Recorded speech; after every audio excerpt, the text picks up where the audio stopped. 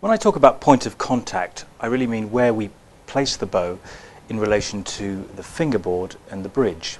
Let's say that our default position really is sort of in the middle of those things. So here.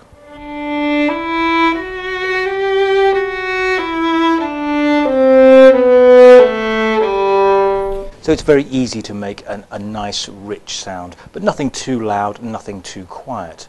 But we can really use the fingerboard as well. Sul tasto is the Italian term for that. Particularly when we're playing in orchestra, we're sometimes required to play really quite far over the fingerboard. So alone this would sound a little bit ridiculous, but actually in an orchestral situation we do need to play like this sometimes. So you can see the bow is suspended right over the fingerboard here, and if I was to play,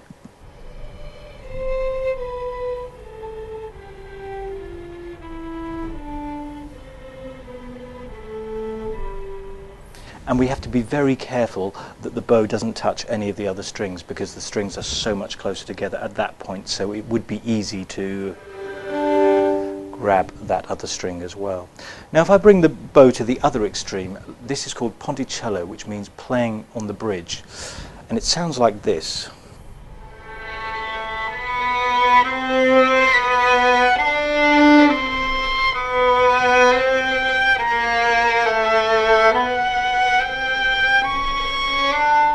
Which is a very mysterious sound. What I like about this sound is that you really hear all the harmonics of the string that you're playing.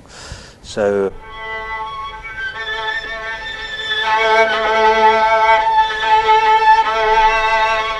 I'm doing this by doing an excessive vibrato in the left hand and applying some pressure near the bridge to get this ponticello sound. Now there's also another bowing which I sometimes use in contemporary pieces, which is interesting to do. You have to use a slightly different bow hold, and I call this helicopter bowing, and it looks a little bit like this.